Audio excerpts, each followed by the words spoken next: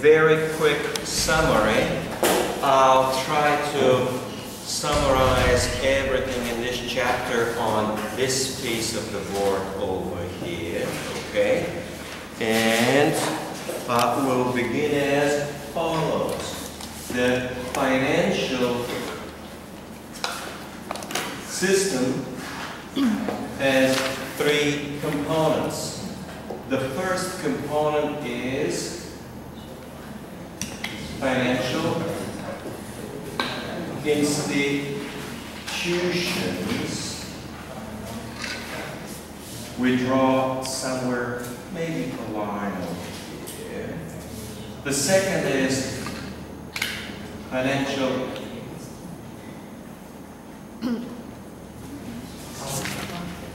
instruments. Will be number 2. And somewhere over here, draw a line and do number 3. Financial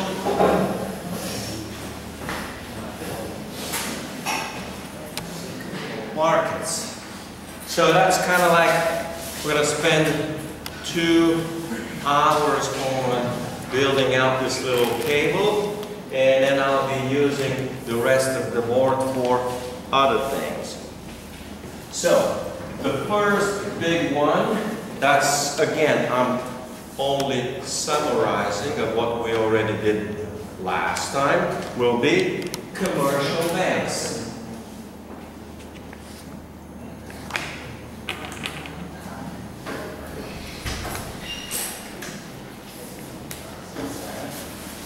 A financial institution which accepts deposits and makes loans. Next one is the class of non-bank, and that will be number 2. Finance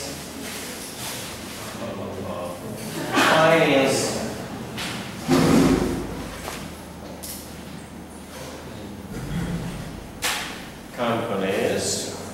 Next one is investment companies. Oh, before that we had something else. Number 3, insurance. Insurance companies. And number 4, at least I have, investment banks.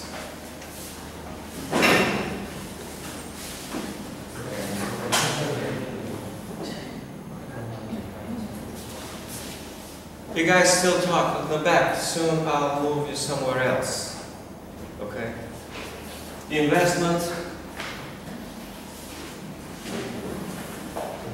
banks. So, finance companies make all sorts of loans, but they don't accept deposit. So, it counts as non-depository institution. Insurance companies make all sorts of insurance, but again, do not accept deposits. Investment banks are not banks, and they're not in the business of investments. It's just a nice, fancy name. Back in the old days in Britain, they had a completely different name, but it sounded more reputable, it sounded more respectable, so they began to call themselves like that. They are financial institutions that specialize in issuing securities, I'll be explaining, on the primary markets, and raising funds for big business and corporations. Now, these three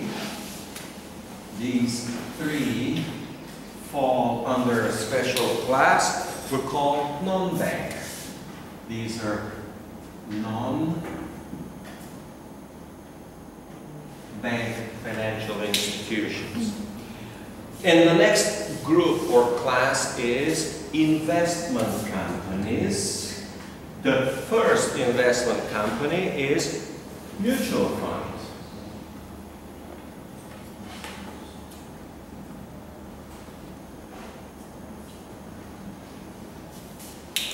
A financial institution. All of these have the definition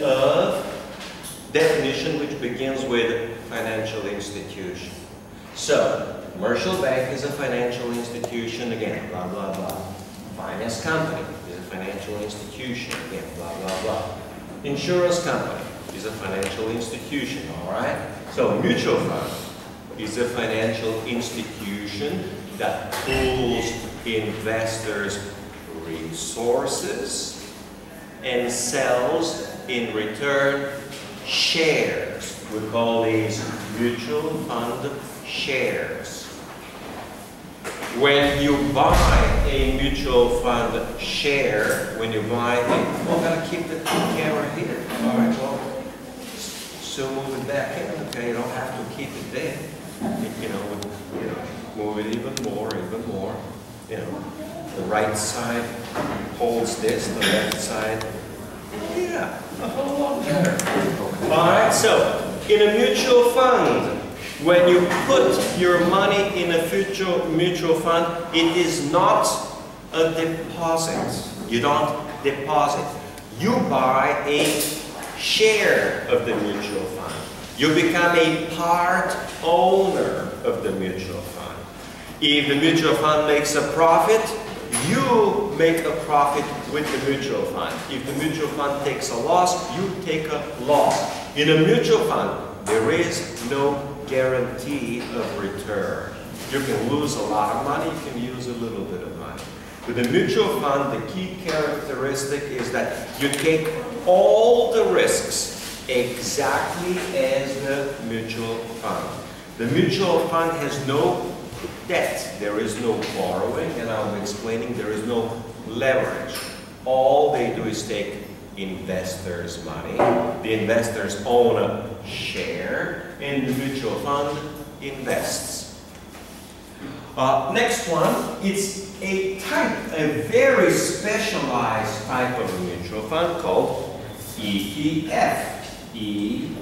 ETF. Standing for Exchange Traded Fund. And an exchange traded fund is a mutual fund whose shares are traded on an exchange. So you can buy it and sell it anytime you want. You can buy it at 9 o'clock or 10 o'clock. So as long as it's traded on the exchange, meaning as long as the exchange is open, you can buy whenever you want and you can sell whenever you want. The ETF will usually function as a collection of a class of investments. You may get an oil ETF and it will track the price of oil for you. You may get a gold ETF, tracking gold. You may get a pharmaceutical ETF. And the pharmaceutical ETF will track the average of 3, 5, or 25 pharmaceutical companies, okay? It may be oil companies ETF. It will take 10 or 15 oil companies and it will average the return for you. It may be a technology ETF, maybe an industrial ETF. So it's going to be, it could be agricultural ETF, okay, or agricultural foods or agricultural commodities. Whatever it is a mutual fund which invests in this class of shares or commodities. You got a share of it, okay? And that share is traded. You can buy it at 9 o'clock and sell it at 10 o'clock in the morning, or keep it for a long time. The mutual fund, you can buy a share only at the end of the day, okay? And before the next morning. That's where it can be. And the mutual fund itself is not traded on the exchange, okay? That's a big difference. So the ETF is actually both a financial institution And at the same time, it's a share. It trades like a stock. It is a stock. It is a stock of the financial institution, of the particular mutual fund. Second,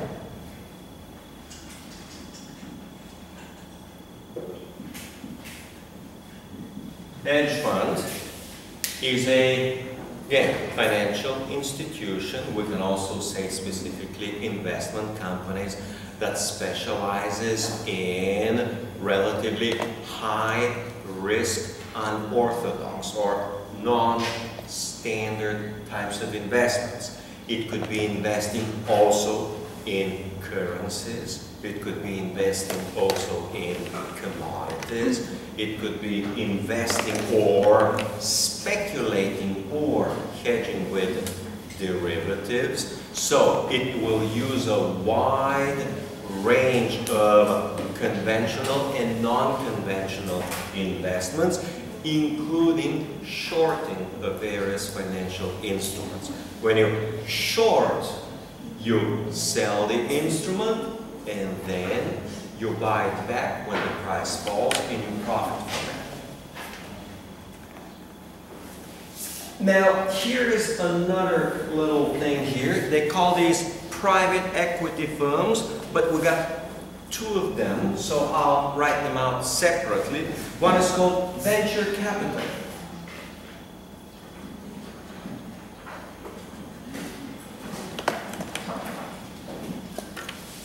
Venture capital invests in young, unestablished, high-risk companies with a high profit potential.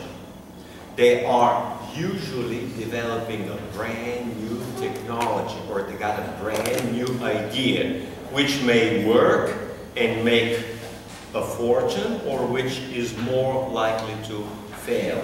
Here the risk is very high, but the returns or rewards are also very high. And the other one is leveraged buyout funds.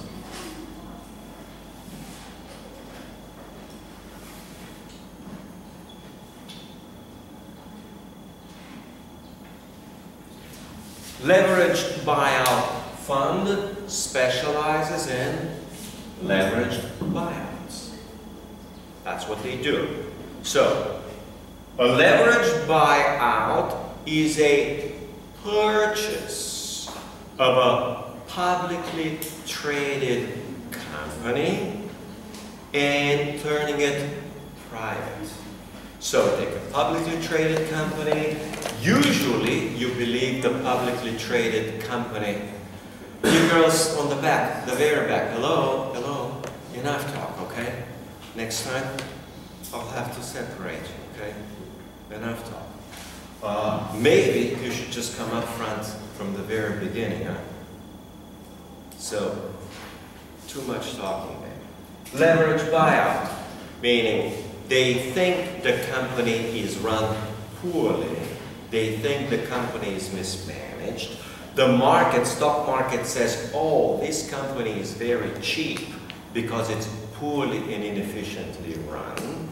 And the guys are thinking to themselves, or publicly, this company is poorly run, the stock is very cheap, we're going to buy all the stock, we're going to throw out all the old management, we're going to put in our people, we will restructure the firm, we will revitalize and make it a lot better, a lot more profitable. The price of the share will go up, and then we'll sell it at the higher price. The idea is that the company may cost $50 million to buy. You work things out, and after a year or two, the company is worth $100 million. And when you sell it from $50 to $100 million, you put in some time, some effort, some salaries and whatnot, but you have a gross gain of $50 million. So that's a very good profit or a very good return if you're able to turn around the company. So that's what a leveraged buyout does. And these are, at least the financial institutions, which I will expect you to know, and you're going to get on the next quiz. Now, these two here are generally known as private equity. So you write it there, well, I write it here. Private equity. So these two companies, venture capital and leveraged buyout, are known as private equity. Now, these are not publicly traded companies. Or the leveraged buyout takes a public company and makes it private. So these are private equity, and all of these here, let's see how we do this, are investment companies. These are investment companies. All right. Now we're going back here. Next one is a little bit about both financial instruments and financial markets. First of all,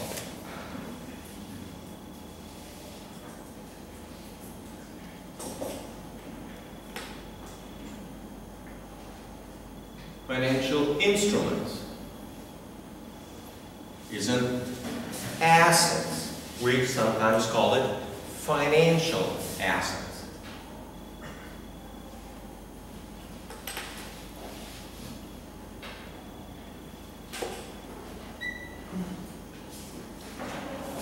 Is a claim on a business's earnings or assets. So you have a claim. When we say it's an asset, it has the characteristic that it is both an asset and a liability at the same time. For those who issue, we call the party issuer. It is a financial liability.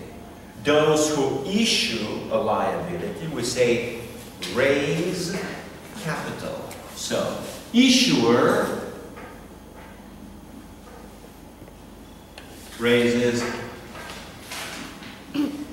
capital. Sometimes we say raises funds. The correct word is, it's a tough one. The correct word is raising funds. Capital means usually that it's a long-term financing. That's what capital typically means. While in general, issuer may be raising short-term funds. All right. Long-term, short-term.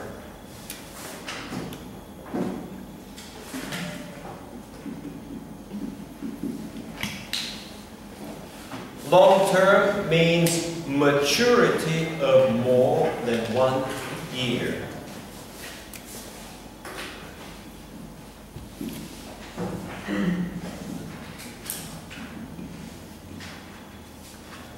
Short-term means maturity of less than 1 year.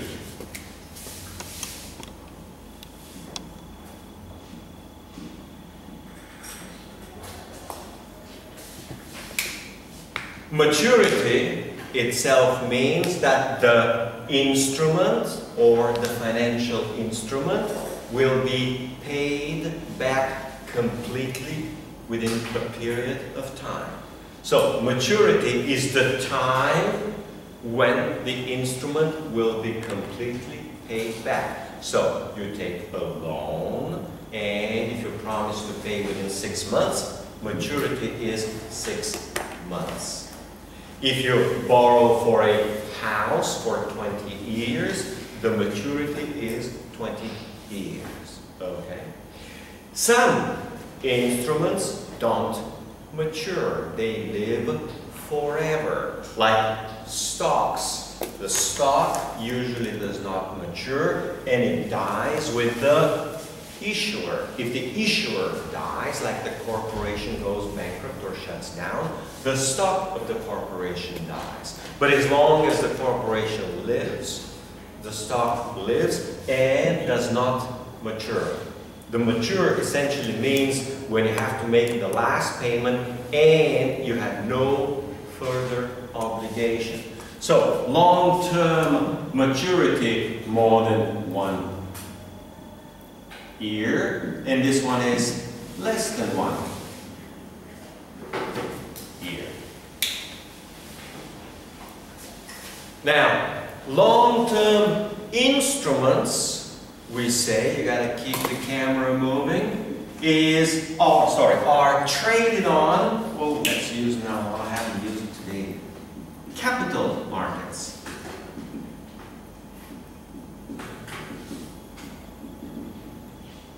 Capital markets. So, long-term financial instruments are traded on capital markets. Well, exactly the same thing. It says that capital markets is a financial market where long-term instruments are traded.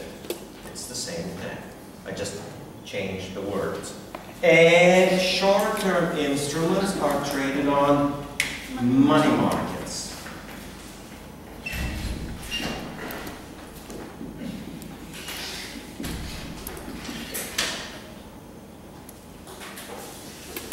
It's important to understand, is not to confuse, money markets is not where money is traded. Money market is where short-term instruments are traded.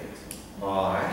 Now, there's one very special super short-term instrument, an instrument that technically does not mature, and the issuer is a central bank, is called a currency. Currency is also called in finance in general, in media, newspapers, back in the old days. Even today it's called foreign exchange.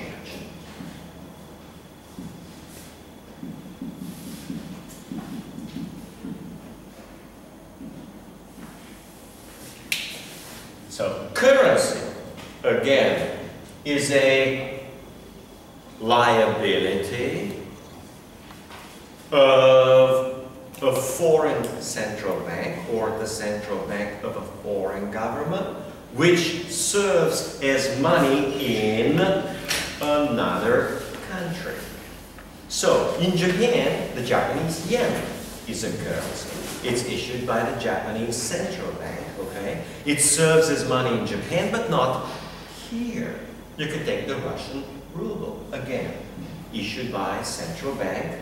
So, foreign exchange has the characteristic that it's issued by a foreign central bank and is the money of that particular country or government, okay? But not currency here at home. Technically and legally, US dollar is also considered a foreign exchange in Cambodia for the same reasons. It is issued by a foreign government and is the money, the currency of the United States. Okay?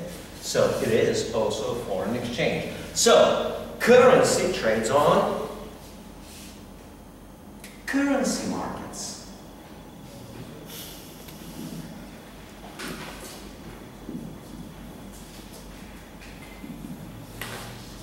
Currency trades on currency markets. In these currency markets, sometimes we call Forex, standing short for foreign exchange. Okay. All right, see what else I got. Okay. So, I got this classification here. Now, the next classification is primary market. Now, I'm classifying a little bit, going a step further, classifying the very end financial markets, okay? I will, hopefully, today get back to it to wrap everything around. So primary market is the financial markets where securities are issued, remember, issued for the first time, and we say capital is raised, or funds are raised. Or the issuer raises funds. So the key characteristic of primary is the first time.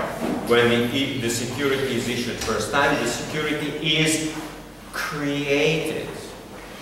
When the security matures, the security is destroyed, meaning the liability is satisfied and there's no more liability. So that's the primary market, and then you have a secondary.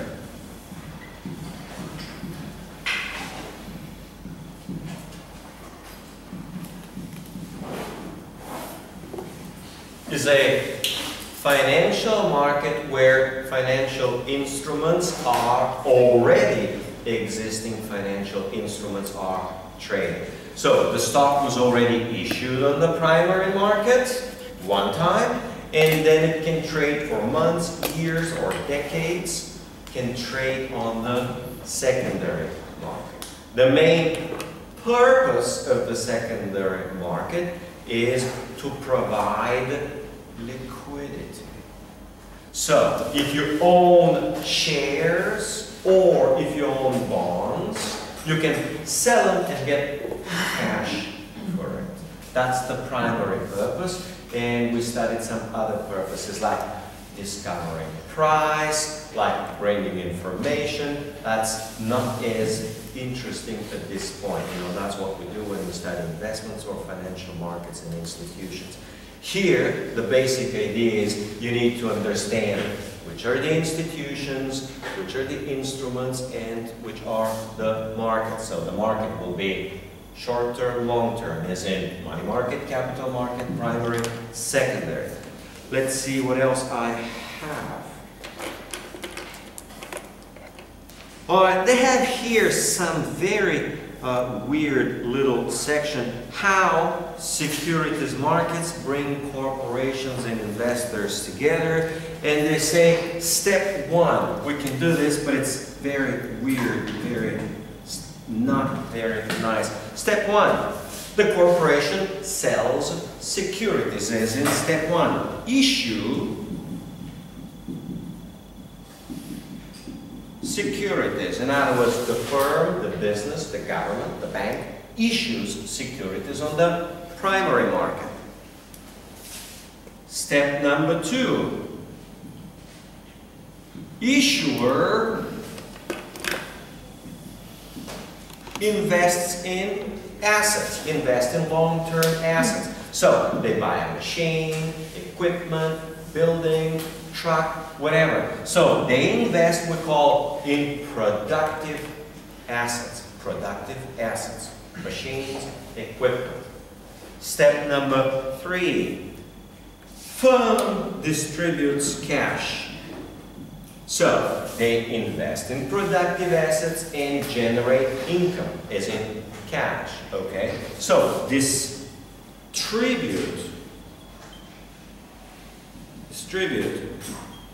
cash. And number four, the security trades on secondary market. In other words, issuer invests. The third step is the issuer makes money and pays. Now, the question is actually a little bit on number three. I can move on to step number three. That's more interesting part. So, when a company, business, makes a profit, makes an income, well, even if it doesn't make a profit, whenever they operate, they can pay money out. It's called payout. That's coming probably somewhere in the second semester, but now all you need to know is when a business makes payments, payout, it makes payout to number one, the investors. And the investor payout is called a dividend.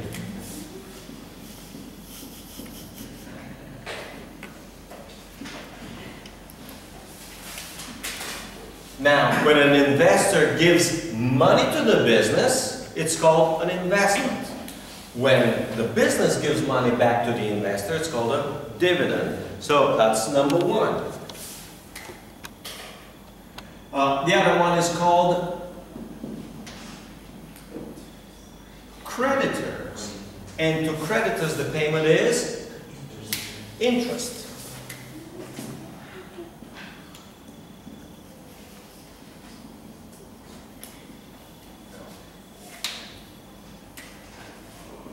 And we'll just throw one other, which is called government.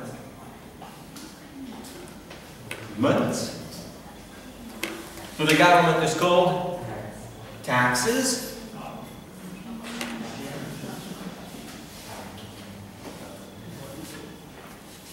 And finally, this is the payout. This is to people outside the company. But the company may put the money inside. So, if you have a profit, the profit can go pay out, meaning outside the company, or it may be paid in. So, how? In other words, the money will be reinvested in the company itself. They're going to buy more machines, more equipment. So this is reinvestment. Now, how did we call those profits that the business does not pay out but reinvest back in its own business? Retained earnings.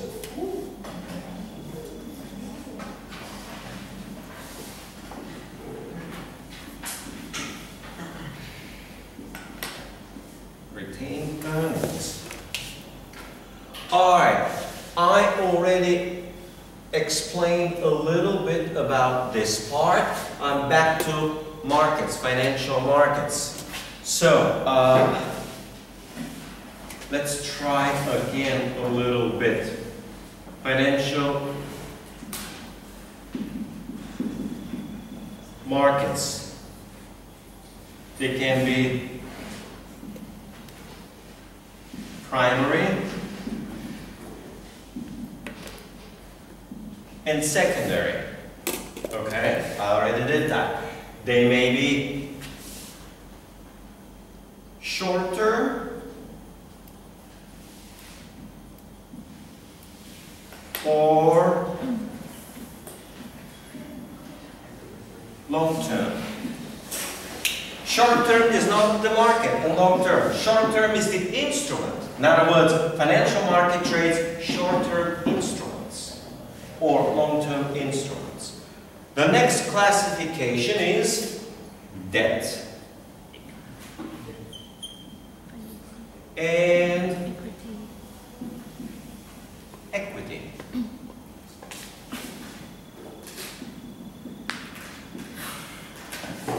Debt is associated with a fixed payment, fixed obligation.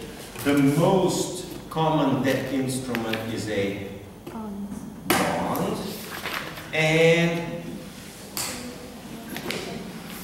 equity is an instrument of ownership. You have what we call residual claim. Residual claim means after all obligations, all bonds, taxes, salaries, electricity, utilities, after you have paid out everything to everybody that you owe, whatever is left to you is your residual claim. Equity owners have a residual claim, and the financial instrument for equity is stock. sometimes we call shares or shares. One share, 2 or 3 shares is plural. Okay. You can buy stocks, 100 stocks or 100 shares. All right. Let's see what else we got. So, debt, equity. All right. All right, let's do some of the basic characteristics of debt. Debt.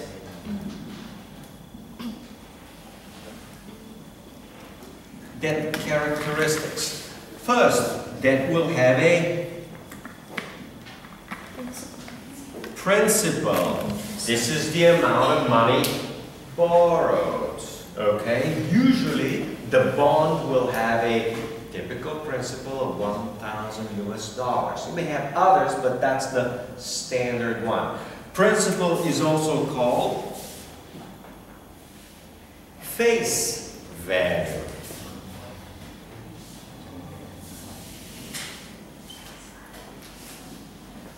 Number 2, they'll have a coupon, which is the payment, not the interest, which is the payment that must be made, like $70. It's not the interest. Now, the coupon will have a coupon rate. Coupon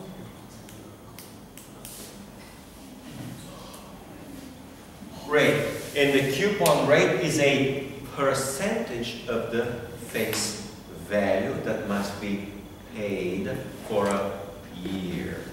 Then the coupon may be paid one time a year, or most commonly, at least in the United States and many advanced countries, the coupon is paid out twice. We call this semi-annual. So coupons are usually paid 2 times a year.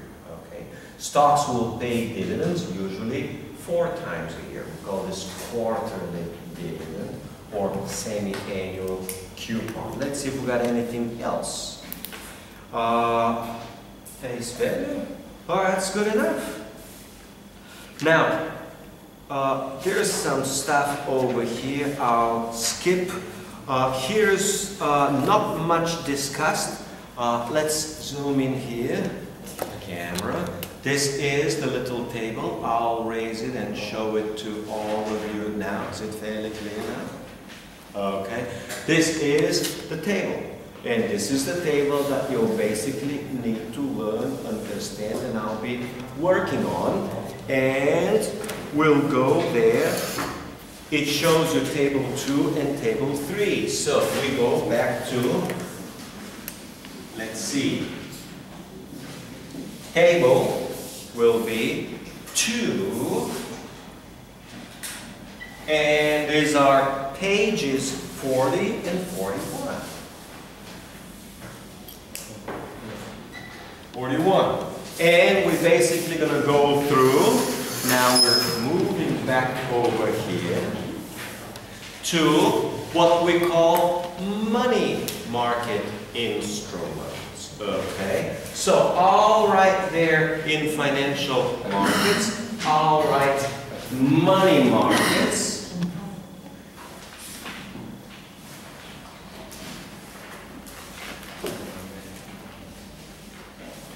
Money market is a financial market where money market instruments are traded.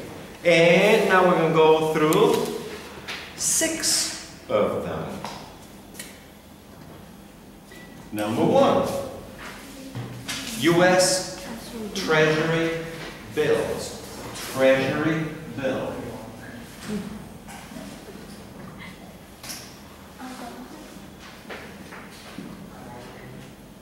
Treasury bill is a financial instrument. Now, all of these definitions begin with the words financial instrument. They usually say its maturity and issue. Financial instrument. We say short-term financial instrument issued by the central government. Now, it could be the Japanese government, it could be the German government, it could be the British government, but in general, treasury bill is issued by the central government, okay? Short term. It's considered to have little or no default risk. Now, I'm jumping back over here to write for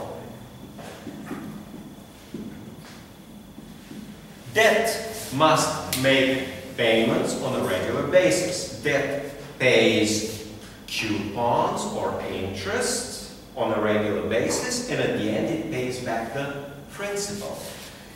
Inability to pay interest or principal on time and in full is called default.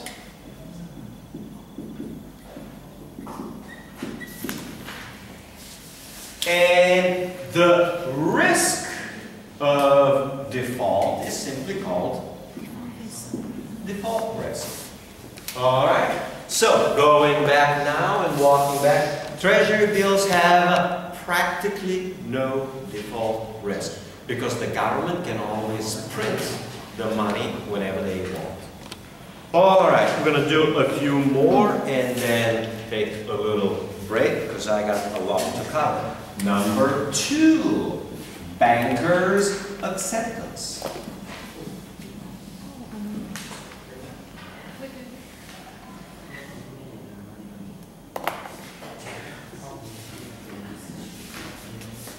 You guys got the textbook, right? Is it in the textbook in the table? All right, so banker's acceptance is we say. All right, guys, too much talk between each other. Money market instrument issued by a corporation and accepted by a commercial bank. So, now I need to explain the word accept. To accept for a commercial bank, a bank acceptance means that the bank agrees to pay if the issuer, meaning the business, defaults. So, banker's acceptance is extremely low risk. The risk is that the issuer, the corporation, fails to pay, and then the bank goes bankrupt and doesn't pay again either. So, but the risk is that both of them fail at the same time. And in practice, this pretty much never happens. So they have a very low default risk. Number 3.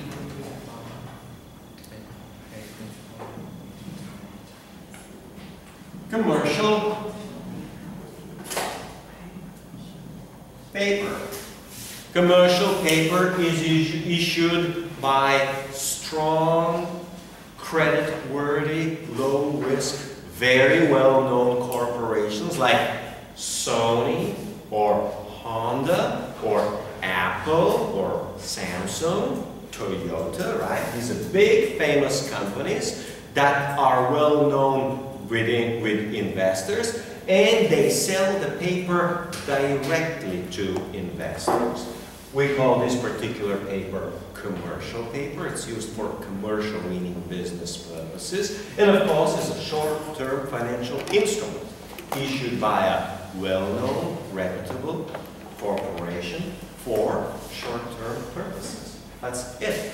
Occasionally, a commercial bank will issue commercial paper. Occasionally. But when a commercial bank issues a similar thing, it has a very special name. We call it CD, standing for Certificate of Deposit. This is a time deposit. In other words, it is a deposit with a fixed maturity. 30 days, 60 days, 90 days, 180 days, usually 1, 2, 3, 4, 6, 9 months, possibly 12 months. So up to 12 months will be a money market instrument. which the commercial bank must pay on the day of maturity, and does not have to pay before that. So, now jumping back, deposits. All deposits in a bank are classified only in two ways. They are demand deposits or time deposit. A demand deposit can be withdrawn at any time that the depositor wishes, whenever you want. A time deposit cannot be withdrawn whenever the depositor wishes. It can be withdrawn only on the date of maturity. Before that, the bank is not required to pay back, and the depositor has no right to his money back on a time deposit. So a CD is a time deposit.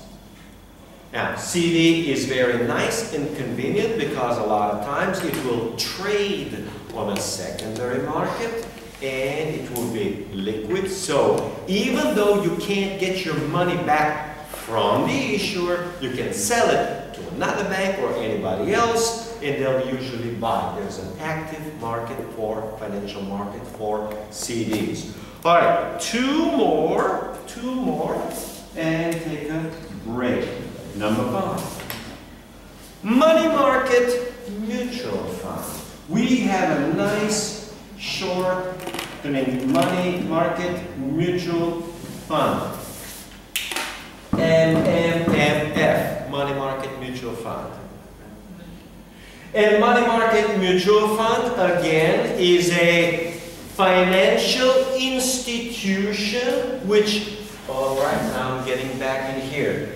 Mutual fund is a financial institution that invests only in money market instruments.